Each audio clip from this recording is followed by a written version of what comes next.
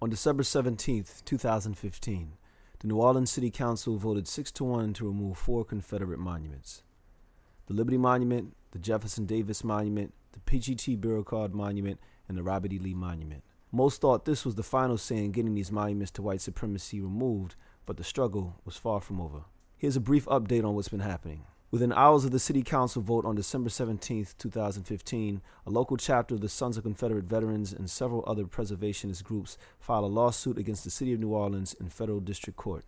The lawsuit requests a permanent injunction to block the city's removal of the monuments entirely, as well as a preliminary injunction until the plaintiff's case is resolved in courts. Taking down NOLA, while not a party of the lawsuit, obtains permission to file an amicus brief arguing for the removal of the monuments. January 14, 2016.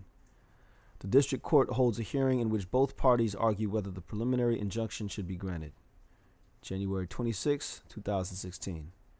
U.S. District Court Judge Carl Barbier denies the plaintiff's request for a preliminary injunction, allowing the city to move forward with its plans to remove the monuments. Later in February 2016, the plaintiffs give notice that they will appeal the district court's denial of a preliminary injunction. The case is now pending in 2 courts, the U.S. District Court and the U.S. Fifth Circuit Court of Appeals. March 23, 2016. The city makes a counterclaim against the plaintiffs in district court, arguing that the removal of the Liberty Place Monument does not violate a consent order from 1991. March 25, 2016. 3 George W. Bush appointed judges of the Fifth Circuit Court grant a preliminary injunction to the plaintiffs. The Fifth Circuit Court has tentatively scheduled a hearing on the appeal of the preliminary injunction for September 28, 2016.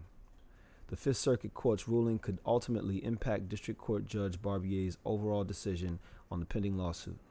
However, it is unlikely that we will get a decision from Judge Barbier in the near future. The District Court has yet to decide when it will actually consider the motions for summary judgment that could ultimately dispose of the case. If the motions are granted and the city wins its counterclaim, then the lawsuit will be dismissed in full, and the city can move forward with removal of the monuments. If any of the monuments are denied, the lawsuit may be allowed to go to trial unless the parties reach a settlement.